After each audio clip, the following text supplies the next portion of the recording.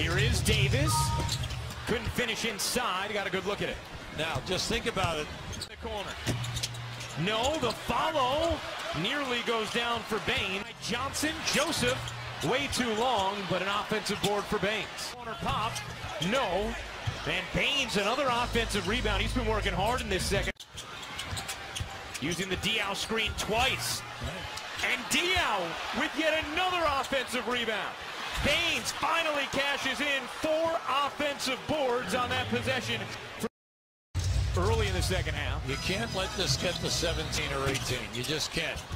You Whistling into the paint, leaves for Baynes, and excellent distribution from Parker. Moving, and that's what Baynes did. Especially in the second half. 3 offensive boards.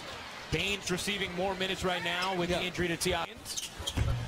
Doesn't get the roll. 7 of 9 from the line tonight for Kobe. 8 minutes as of yet.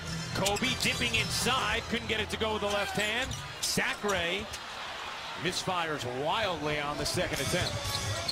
Cousins. And it's finally taken by the Spurs. In LA last night playing the Lakers. They won that ball game 93-80.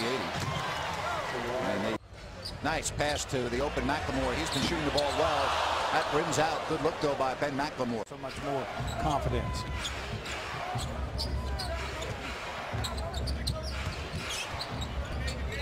There's Leonard. This team just passes the ball beautifully. They know where their teammates are at all. Greg Popovich's offense. He has been struggling from beyond the arc this year. That was only a 6th. No struggling there.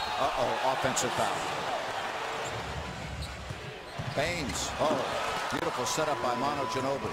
Yeah, the little up fake really gave him the space to. Carl Landry. That's just beautiful move.